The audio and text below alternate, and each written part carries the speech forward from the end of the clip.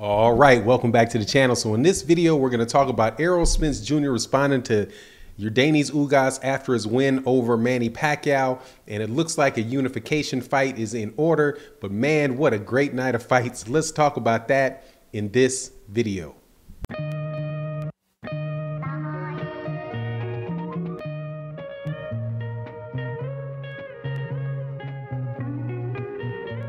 All right, welcome back, welcome back. So if I have a tone of gloating in this video, hey, you're right, you sense it. I'm gloating a little bit because Manny Pacquiao lost to Yordenis Ugas in a way that I pretty much told people that he was going to lose because, look, Father Time doesn't lose to anybody. It's not a disrespect on Manny Pacquiao. However, this was going to happen to Manny Pacquiao one way or the other, whether it was Errol Spence Jr.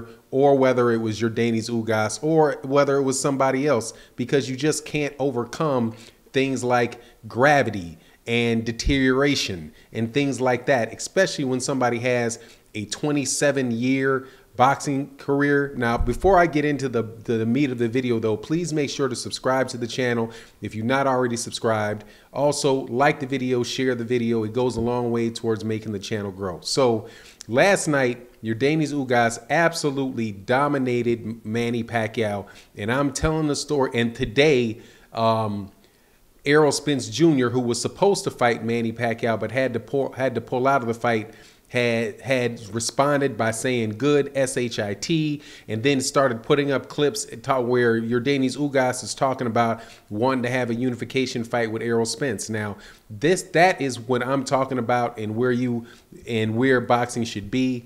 And honestly, I really do, besides a little bit of gloating, want to take my hat off to Manny Pacquiao for actually taking the challenge and being confident enough guy to fight a Yordenis Ugas, to fight an Errol Spence Jr. at this late stage in his career. I'm sure it's that confidence in large part that got Manny Pacquiao to where he is in his career, kind of feeling like, you know, he's just like a god walking on earth. I mean, the way that the Manny Pacquiao fans treat him and they talk about him being the greatest fighter ever, you could see how that kind of stuff would get to your head.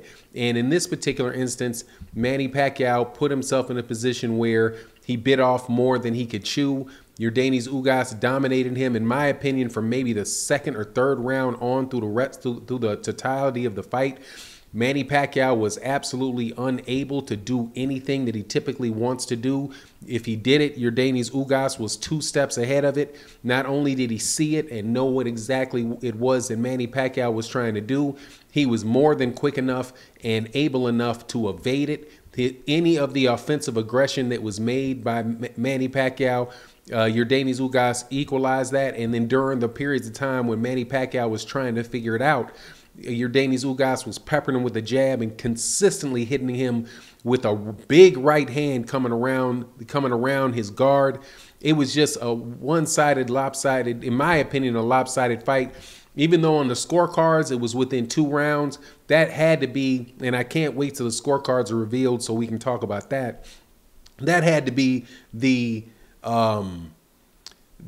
judges giving Manny Pacquiao a lot of the first several rounds when Manny Pacquiao was really trying to get busy, trying to let his hands go, trying to change, switch angles and doing all that. That must have been when he was really they were trying to give him that those rounds. But other than that, it was a complete wash, which leads us to the real fight. Now we have a legitimate top 3 welterweights, and we're not very far from having an undisputed champion at welterweight. And those 3 guys are Errol Spence Jr., who owns the IBF and the WBC belt, Yordenis Ugas, who is legitimately now the WBA super champion. Without a doubt, he is the man at 147 for the WBA, and Terrence Crawford, who is with the WBO. So, but just in case you think that Manny Pacquiao was going to somehow come back from this and it was just an off night, I think one of the things he said was, oh, my legs were tight. Yeah, man, your legs are tight. You're old. That's what happens. You don't have the athleticism that you used to have when you were younger. There's a big, and I've said this over and over again in videos, there is a big difference between being 22, what your body can do at 22 and what your body can do at 42.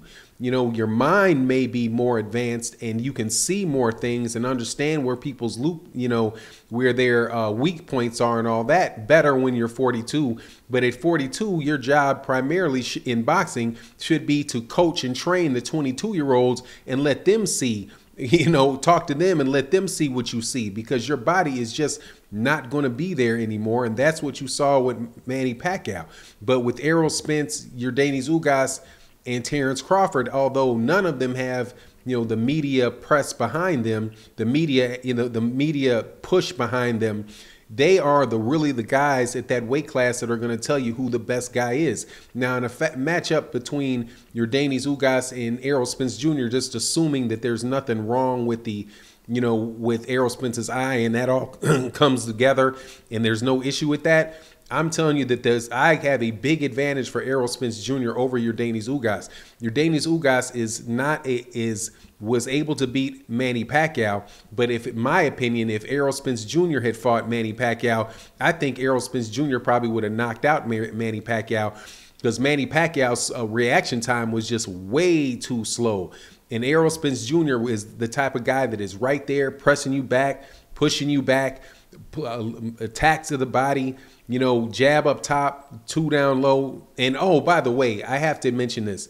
But that there was a certain amount of protectionism going on with Manny Pacquiao in that fight with them shots to the body. I just can't let that slip. As you can tell, I took a lot of pressure from Manny Pacquiao fans in the lead up to this fight, talking about how I was, an racist for saying the things that I said. And at a certain point in time, man, when you hear that a few thousand times, it starts to kind of get on you. But anyway, Errol Spence Jr. versus Manny Pacquiao, I think would have been even more of a wash than Yordenis Ugas and Manny Pacquiao, just because of the amount of pressure that Errol Spence Jr. puts on him and the amount of fading that went on with Manny Pacquiao in the second half of the fight.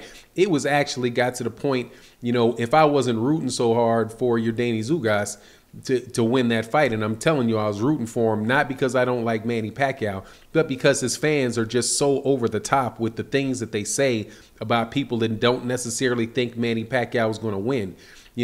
It was actually getting to the point of being really sad. Like, man, this guy's going to mess around here and get hurt with the way Yordenis Ugas is just loading up with right hands, and Manny Pacquiao can't get out of the way of it. He could put his guard there, but Yordenis Ugas would just come around the guard. And when he came around the guard and Manny Pacquiao tried to defend against the wide one, he would, try to get him, he would just go straight up the middle and land it just as big. So anyway, for those reasons, I don't really think that the fight against Yordenis Ugas really speaks to how he would perform against Errol Spence Jr. or Terrence Crawford. I think it's more of a statement of how old Manny Pacquiao is and how much Manny Pacquiao has lost. But anyway, that's my take on the matter. You let me know what you think in the comment section. And with that, I'm out.